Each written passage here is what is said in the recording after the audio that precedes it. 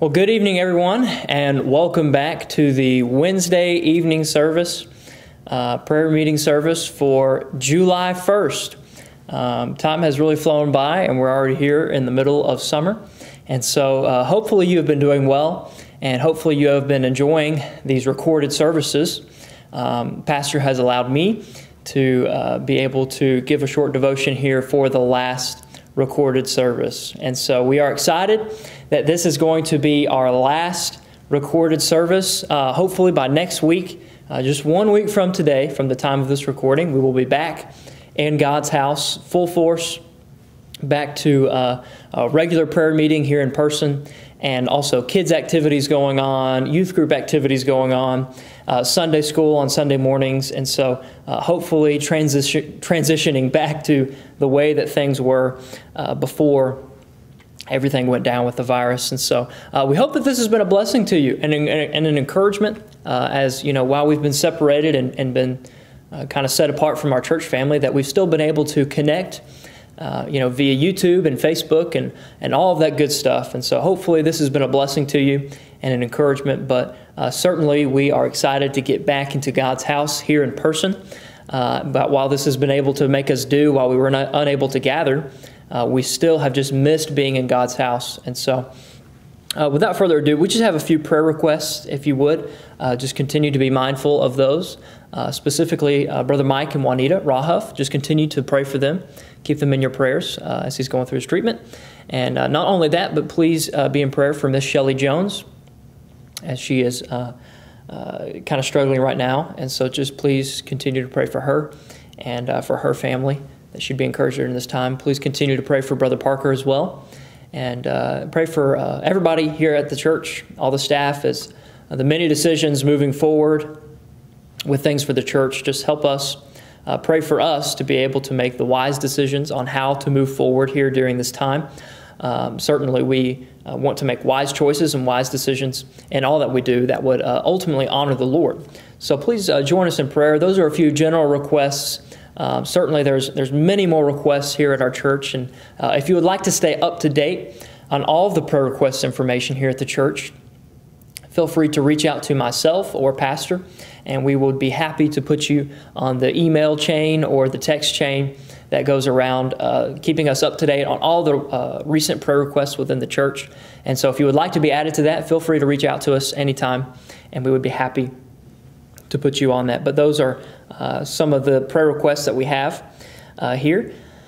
Certainly, this time has been different, and it's been difficult for many people as we have been out of church. There's been people that have lost loved ones that's been hard to connect with. There's been people that have been going through difficult times, maybe financially by losing a job or whatever it might be, where it has been hard to be able to connect to your church family. And so as we've been separated from this time, I hope that it's a time of reflection for us as a church family, and to once again gather a spirit of gratefulness for the ability to be able to gather in God's house. Many people have said it already, but I'll just recite it once again, that hopefully whenever we are back in full force, that we just never once again regret the ability to gather in God's house with God's people. We have been blessed to be able to, within the next week or two or however many, to be able to gather once again. There are many people all across the nation and all across the world that are still unable to gather and still under strict restrictions. And so please keep all those people in your prayers, our missionaries, all those that are trying to get to the foreign mission field and that have been over there, all of the situations there. Just continue to pray for all of those circumstances. But truly, we at Bible Baptist Church have been blessed by the Lord to be able to gather once again on Sunday mornings and Sunday evenings.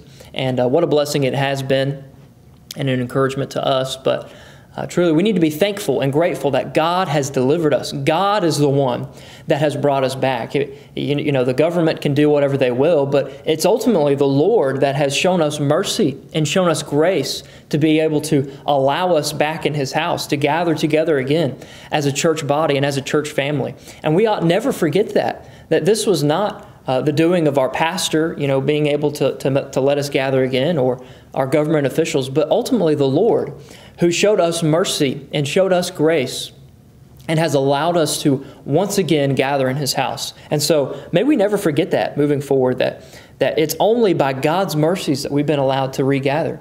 And so tonight, I just want to bring a short challenge, a short devotion to you all about entitled, Returning the Right Way.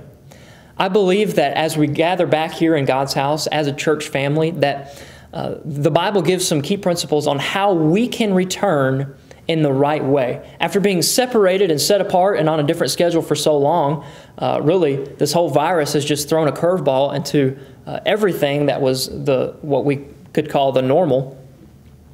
Certainly, as we have faced all that and now are coming back, we need to understand how to return the right way. And as I was praying and really asking the Lord about what He would have me bring, this passage of Scripture really came to my mind. It's in Nehemiah chapter number 8. If you have your Bible, go ahead and turn with me there to Nehemiah chapter number 8 in the Word of God. And just in the first 10 verses there, I believe that God's Word sheds a little bit of light on how to return the right way. So we just have a few basic principles and a few basic points about this information.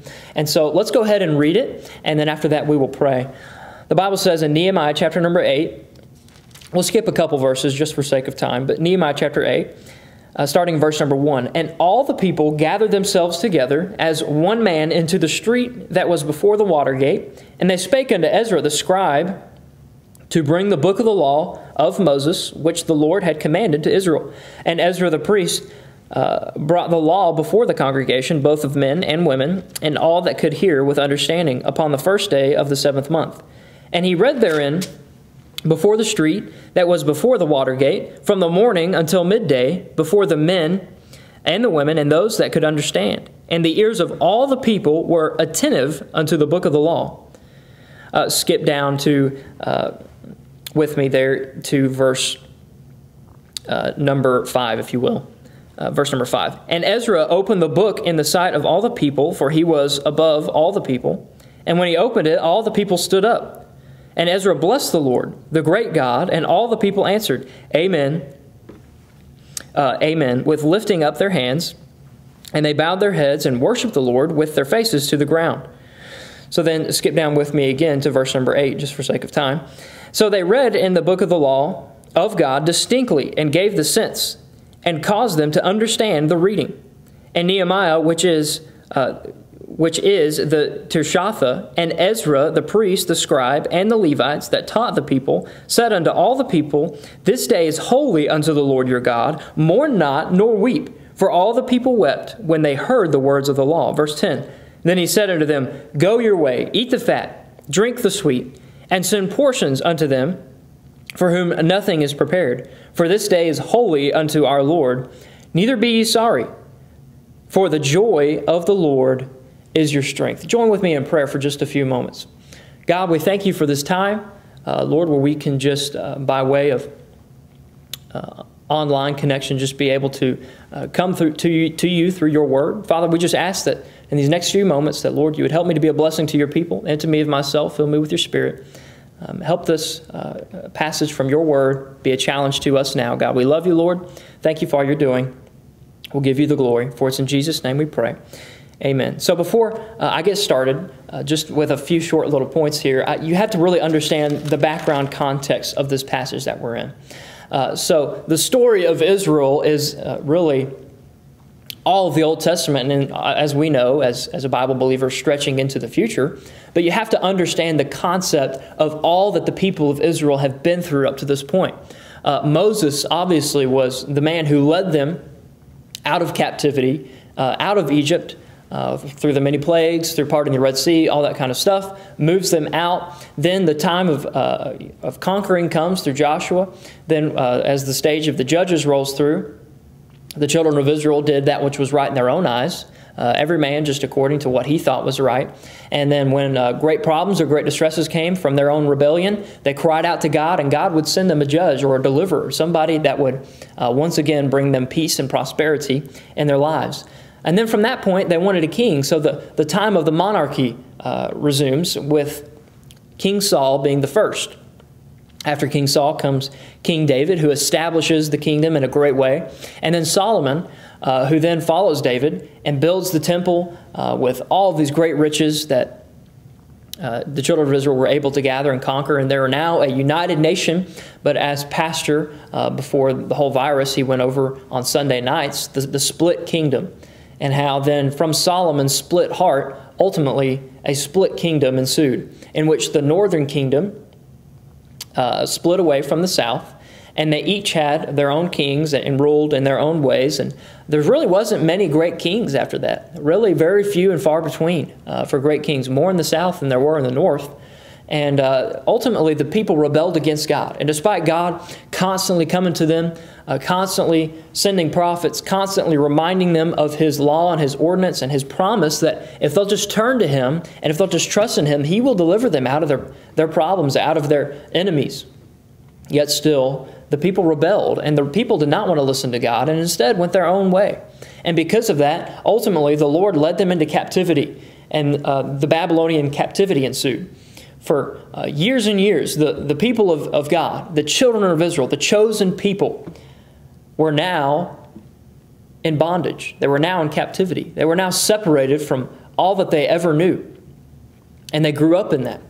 And so in the book of Ezra and Nehemiah, we finally find the end of this captivity is coming. And God works in the hearts of the kings to be able to show mercy unto Israel, to be able to send Ezra and some people from Israel back to restore the temple, restore the sacrificial system that was supposed to be set up by the children of Israel. And so all of that ensues. Nehemiah, as Nehemiah picks up, goes back and rebuilds the wall. And there's many great trials and great difficulties that ensue in doing that. But ultimately, the Lord prevails, and God's people prevail. And now Israel is finally ready to come back after all these years, after all this heartache, after all this struggle, after all this pain, finally ready to come back into their city, finally ready to come back to worshiping God as they're supposed to, finally ready to reestablish the sacrificial system in which they can worship God.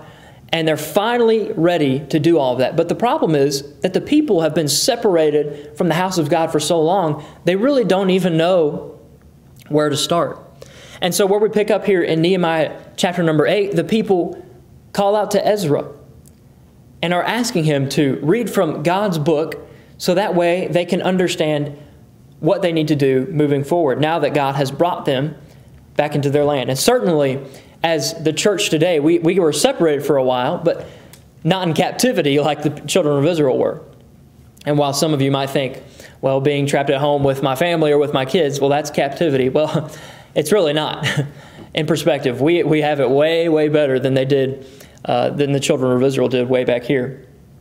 But certainly, the principle still applies, that the people of God were separated from the house of God and are now returning after all of these years. And I believe that through this passage that we just read a few moments ago, there's a few points that we can draw of what's the right way to return to God's house. You see, because after being separated for so long, maybe some things in our own lives need to get right as we prepare to come back into God's house. Some renewed mindsets that need to happen, some renewed priorities that need to take place. And certainly, we all need to examine our own lives. And so as we read this passage of Scripture, I'm just reminded of Romans chapter 15, verse number 4, which says that the things that were written, which were written aforetime, were written for our learning. So way back here in Nehemiah chapter number 8, the principles still apply to our lives today. And we can learn from the children of Israel who returned back to God's house. So very quickly, the first principle that I see from these children of Israel that returned is that they had a return to God's word. Number one, that they had a return to God's word. Verse number 1 of chapter number 8 in Nehemiah says, "And all the people gathered themselves together as one man into the street that was before the water gate. And they spake unto Ezra the scribe to bring the book of the law of Moses, which the Lord had commanded to Israel. And Ezra the priest brought the law before the congregation, both of men and women, and all that could hear with understanding upon the first day of the 7th month." So you see, it's not just a small select group of people in Israel that are saying, okay, we want to hear what God has to say now. It's all the people, the Bible says, that all the people gather themselves together as one man in one accord there, and they're asking the man of God, they're asking Ezra to take the scribe, to take God's law, and to read it to them, so that way they can learn and apply it to their own lives. You see, they had ultimately a return to God's Word. You see, what got them in the mess that they were in the first place was straying away from what God had said. God said, if you're ever in a bind, if you're ever in a mess, if you're ever in sin, just turn to me, repent, and I will show you grace, I will show you mercy, I will deliver you out of your enemies. The time of the judges is a great representation of that. But instead, the children of Israel turned away from God. And these people knew that. They knew that they have just been delivered from captivity for all these years because they didn't listen to God in the first place. They said, so here's what we want to do. Collectively, we want to hear what God's Word has to say. So that way we can not just hear it, but listen and understand it and apply it to our own lives. They came back with the desire to hear and obey the words of the Lord. They were willing to get right no matter the cost. After all this time, many of them had forgotten many of the ordinances and statutes of the Lord and had just strayed away and just gotten into the lackadaisical attitude of the world. But as they returned back to God's house, they needed to be reminded of how God's sacrificial system was set up, of how God wanted them to worship, of what God expected from them in their lives, and how to purify themselves. And you see, that's one of the greatest problems with Christianity today, with the church in America, is that we have a lot of Christians that are spiritually weak and anemic because they do not desire the sincere milk of the Word, as Peter tells us that we ought to. We are lacking in spiritual knowledge and in spiritual wisdom because we are not applying God's Word to our lives. We're not taking God's truth and applying it really as we ought to. And because of that, we have grown weak and we have grown complacent in where we are with the Christian life. And it's easy to do that. And sometimes it's even easy to think, well, this certain person has arrived. You've never arrived in the Christian life. There's no way you can figure out all of Scripture and all of God's Word. It's endless. Its depths and its riches are innumerable. And so you've never arrived. But we ought to approach, as these people did, and said, we want to learn. And as we gather back in God's house, we need a desire for God's Word again. To say, God, we know we're not perfect, but we want to learn. We want to grow. We want to develop spiritually as strong Christian people for you, to be able to do something big for God. I'm reminded in James, the Bible tells us to be doers of the Word and not hearers only. Verse number 3 in Nehemiah 8 tells us, and he read therein, that's Ezra, read the book of the law therein before the street, that was before the water gate, from the morning until midday, before the men and the women and those that could understand. And the ears of all the people were, look at that word, attentive unto the book of the law. The people were attentive to God's Word. My dad used to always tell me, whenever he was expounding his years of depth and wisdom and knowledge to me, he would always say, are you listening or do you just hear me? I'd say, Dad, what in the world are you talking about? There's no difference. Those words mean the same thing. He said, no. You can hear me without listening. And it isn't really until I got older that I really understood what he was talking about. Oftentimes, if we're not careful, we can just hear God's Word, but we're not really listening. And the difference is that when we're listening, we're actually attentive, as these people were in verse number 3. We're trying to listen so we can apply it to our lives. We're not just in one ear, out the other, hearing what God's Word has to say. We are listening and attentively trying to adapt our own lives and look at the Bible like a mirror, like the looking glass that it is, by which we can compare ourselves and understand that our own lives need to be molded and transformed by its principles. So how about us? Are we returning back to God's house now with a desire to learn from His Word? Or are we just wanting to come back just as is? Well, it's just great to be back, it's fine. We need to be a people that are known for a desire for God's Word. And as we do so, I believe that God will teach us and He will grow us and bless us as a church because of that. Do we need to have a realignment of our priorities because of this time away? These are the questions that we need to be asking. Because as the children of Israel demonstrated, a desire for God's Word, it doesn't matter how far you've strayed or how far you've gone, if you have that desire for God's Word and humility to just ask and say, will you please teach me, God? I know I don't know much, but will you just please show me?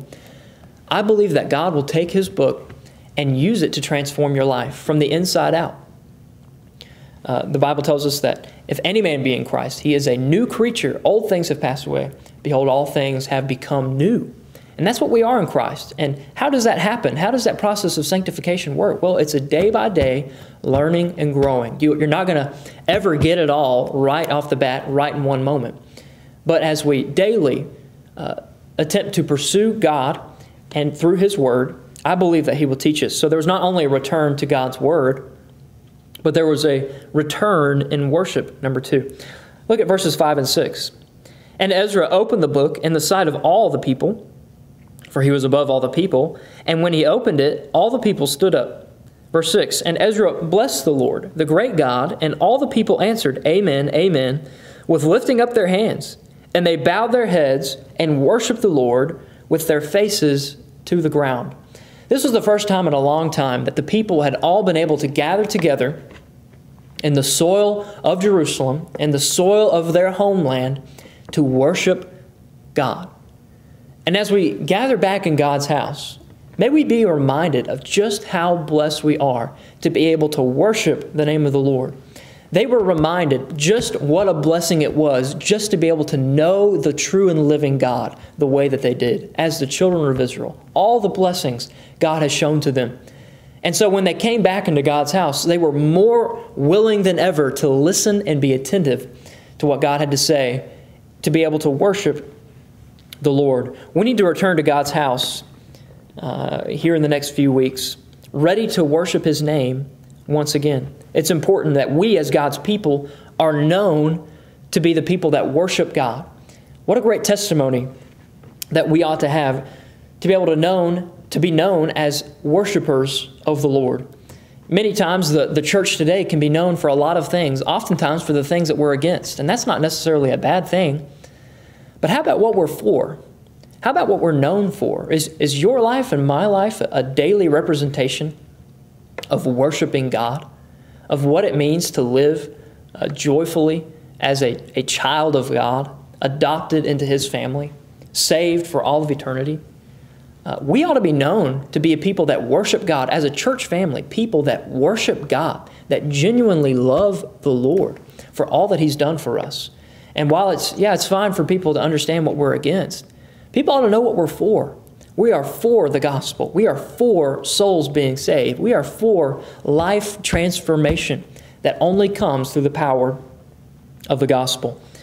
The Psalms often speak to this principle of worship, as Psalm 29 verse 2 says, Give unto the Lord the glory due unto His name. Worship the Lord in the beauty of holiness. Psalm 138:2 also says, I will worship toward thy holy temple and praise thy name for thy loving kindness and for thy truth. For thou hast magnified thy word above all thy name. You see, this is one of the great principles that makes David a man after God's own heart. Constantly throughout the Psalms, he's talking about worshiping God, worshiping the Lord in the beauty of holiness. He understood the importance of giving God the honor and glory that is due His name. And certainly we're able to do that as a church family. And what we have to understand is that worship is a lot more than just singing songs on a Sunday morning. Worship has this misrepresentation in the church today that worship is just singing or just music, worship music. It's a whole genre. But worship is something in the Bible that's a lot more than just music. Okay, praising the Lord, yeah, that is a form of worship. But if you go all the way back, we don't have time for this, but all the way back to Genesis chapter 22 and look at the very first time worship is mentioned, you get a good context of what worship is really about. You see, in Genesis 22, it's the story of Abraham taking his son Isaac that he had been praying and asking God for so long. And when God told him, I want you to take Isaac up and sacrifice him, Genesis 22 recounts that Abraham says, Come, let us go worship the Lord together to Isaac. He knew good and well that he was going to be sacrificing his son, his only son, to the Lord. And he says, Come, let us go worship. So to me, that denotes that worship has a lot to do with anything that has us sacrificing something to the Lord for His praise, for His honor, for His glory. That's what worship is all about. It's not just singing, it's part of it, but the giving of our tithes and offerings, the giving of just our time, simply our time to the Lord, the giving of our time to reading His Word, to being in His house, to sacrificing things of this world so we can honor the Lord. So we can honor the Lord. These are all forms of worship wherein we as Christians ought to participate. So there was a return in worship.